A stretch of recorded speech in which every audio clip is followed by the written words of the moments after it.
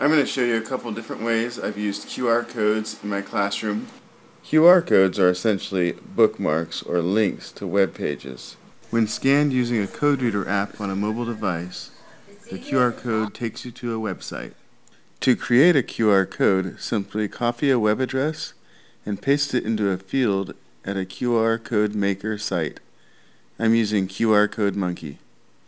When you click Submit, it creates a code.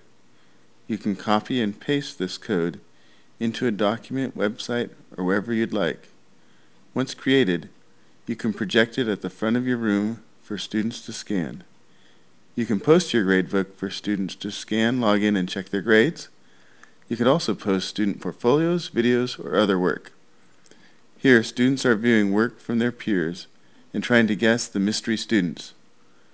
Other teachers have done treasure hunts with QR codes, linear equations, and a school map. Another way I've used QR codes is to differentiate instruction. I made 4 instructional videos based on tasks students at different levels or places needed to complete.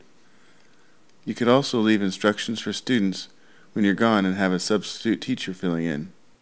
You could also create a timeline that links to information on historical events. Please share your ways to use QR codes in the classroom. Thank you.